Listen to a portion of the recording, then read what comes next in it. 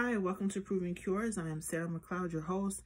Today is Saturday, December 7th, 2019, and you are tuned in to part 2 of a review of Mutamba, also known as Guazuma Ulmifolia Lam, Brazil's cure for HIV, part 2 of a 2-part series. Hopefully I'll be able to cover all the important points in this second video and I won't have to make a third one. Hopefully.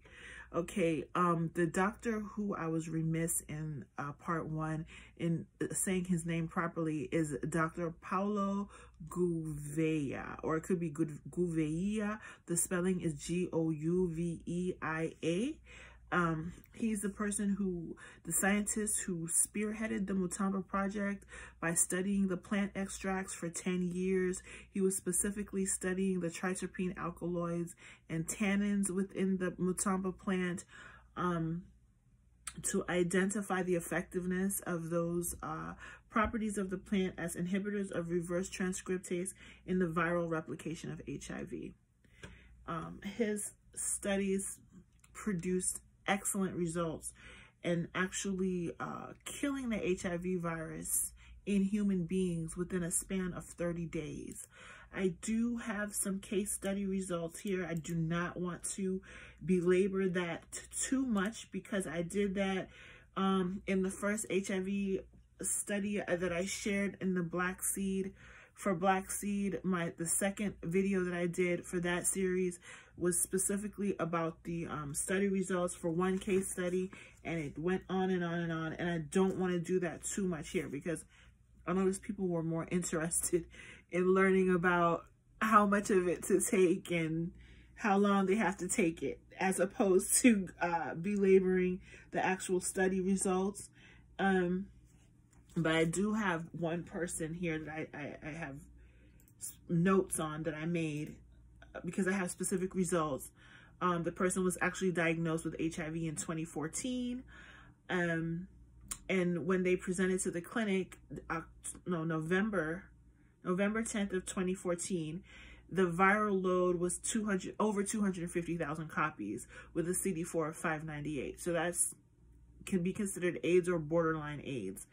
By January, then they started the Mutamba extract, okay? January 29th of 2015, the viral load was presented at 370 copies, with the CD4 raising slightly to 612. April of the same year, so 3 months after that, the viral load was down to 42 copies, with the CD4 jumping up to 861, which is normal and healthy. Excuse me. By 3 months after that, July 30th, 2015, the viral load was down to less than 40 copies per milliliter of blood, with the CD4 at 766. July, August, September, October, November 11th, so about 4 months later, 3 to 4 months later, the viral load was completely undetectable with a CD4 of 798. They tested again. They write their dates differently than we do in the United States, so I have to, make sure I'm saying it properly. They tested again March 8th of 2016 with the viral load being under 40 copies per milliliter with a CD4 of 822. When they tested again September 15th of that year, their HIV test was inconclusive. That was just one person. This testing and this protocol has since, to my written knowledge, has been given to over 100 people. And of those people, they've all been able to test negative. So what this proves is that the Mutamba extract, the tannins, and the triterpene alkaloids are actually potent enough to not just stop replication of the virus like antiretroviral therapy does, but actually permeate the cytoplasm of the cell and kill the virus directly. Let's see here. I want to find one more for you. One more case study. I know there was a woman who was from Mozambique who was diagnosed in 2008. She didn't start her antiretroviral therapy till 2014, and I don't know, maybe she was inconsistent in taking her medication or what the issue was, but by the time she presented to the clinic in Germany, because she was living in Germany at the time, her viral load was well over, I think, like 250,000 copies or something like that.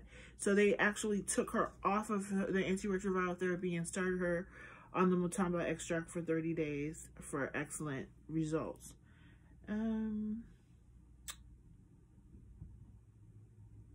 Documented scientific case study. Is this the one that I just shared with you? No, because that was 2015. So here is another one.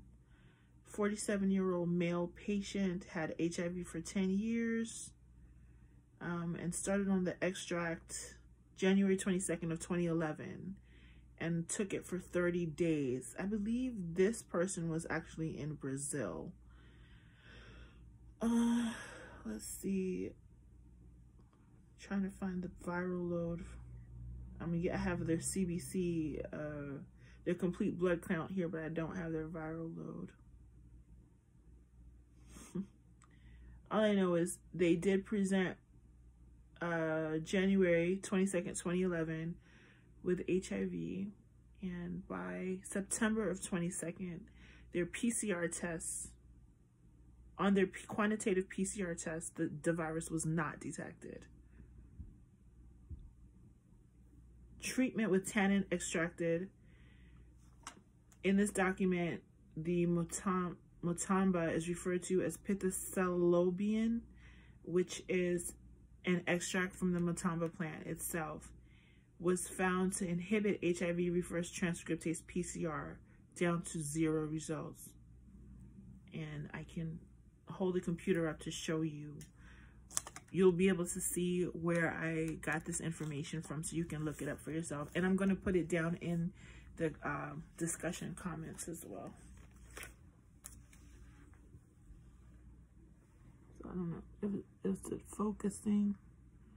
So you can see here, I am definitely at a website, which I'm going to share in the discussion. And these are this person's specific blood test results here after taking the Mutamba extract. That's what I'm saying. I don't want to spend too much time on specific test results because they're going to vary from person to person, and it's not really necessary for me to do that.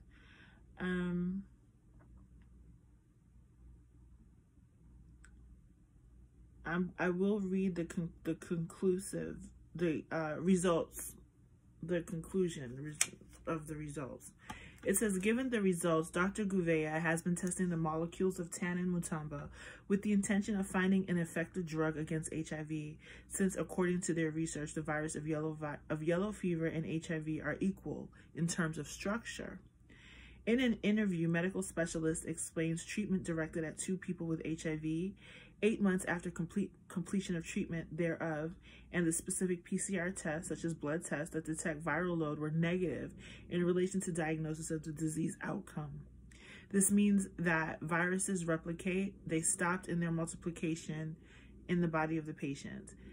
I believe a lot of this is translated to English from Portuguese, so it's not going to necessarily read clearly to a regular English speaker, but just bear with me. Quote unquote, they turned to 0 viral load and restored in 15 kilograms or 10 kilograms of body weight. Treatment efficacy is practically proven, says scientist and doctor, explaining that now scientists and technical reviews, Biopsia, I'm assuming that is actually a name of a Brazilian journal, Biopsia, is proven product efficacy and 100%. This is definitely a translation, so try and make sense of what I'm reading to you. Dr. Gouveia also explains that because it is a natural remedy, has no contraindications, and no ethical moral impediment, continuity and mass can be applied on the population infected. The treatment is only for people who have been identified with HIV virus. So if this is something that you want to try, treatment with HIV only lasts for 30 days. Unlike the black seed therapy that I was sharing in my last video from December of last year, where a patient would have to be on that twice a day for 6 months, which is very hard to keep up with. This regimen is twice a day for only 1 month, 30 days. And it's a natural healing. It's not something that was chemically handled.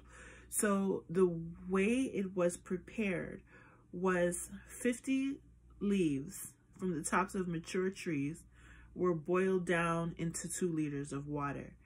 And the leaves should be mixed with the 2 liters of water, pure water, and ground in a blender. The patient should take the measure of the blender twice a day for every 12 hours for 30 days. That is the treatment. And I know that, and I'm going to, like I said, I'm going to add the method of preparation according to the Mutamba protocol. I'm going to add the link to this in the discussion section below. This is what it looks like. This is not something I'm making up.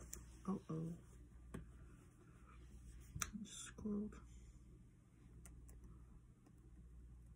I'm going to hold it up again. These glasses are always rolling down my face. Okay. Here. You see? So it's not something I'm making up. I'm going to add the link to this website in the discussion section so you can read it for yourself. And I know the next question, because I got the question a majillion times on my black seed video, is, where do I get this? Where do I get this? It's hard for me to tell you where to get this because I'm in one country, and just because I can get it shipped to me here doesn't mean you can get it shipped to you where you are. So it is on you as a consumer to do your research and figure out, how do I get my hands on this stuff? You might have to contact these people in Brazil. That's why I'm leaving the links to all of this information in the discussion section, because I can't give you everything. All I can give you is the raw scientific data. This is what was done. This is what was shown. This is what's going on. This is in the world. Now it's up to you as, you know, the proactive person to get the contacts you have to make and figure out how to get your hands on the stuff. I can't do everything. That being said, I did go to Amazon.com. Amazon is a huge marketplace, and they I know for a fact, if you live somewhere in the United States, you can get the stuff shipped to you. If you live on this side of the world, you can get the stuff shipped to you. I know people in the Caribbean who use Amazon.com. I only recently found out that a lot of the retailers on Amazon.com do not ship to Africa. I don't know what to say about that. You have to find another way. When you find a way, please leave a comment for other people who need the help as well, so they can know that they can contact, you know, and so on like that. You may find that this is something that grows in Africa. Who knows? And you can get it there, right there in your continent. So I hope you find this helpful. If I get any more information, I will certainly share it. But like I said, everything that I have access to, I'm going to put it in the discussion section. So this won't be your only source of information. This is just the tip of the iceberg. It's just the key to the lock, okay? Like, share, and subscribe. And thank you so much for watching. And be blessed. Bye.